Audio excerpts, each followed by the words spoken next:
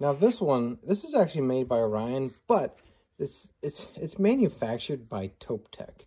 And Touptek, you know, they're popular for the blue cameras. They're a little bit cheaper than the equivalent ZWO camera.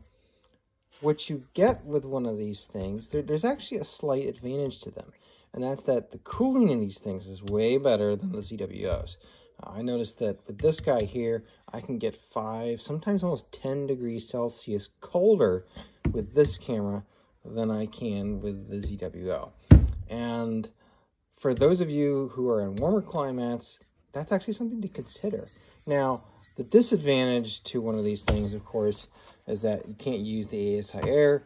You've got to use a laptop or a mini PC controller of some kind, which are a nightmare to set up. I've tried it. Yeah, I've never really been successful. But I do use this every once in a while.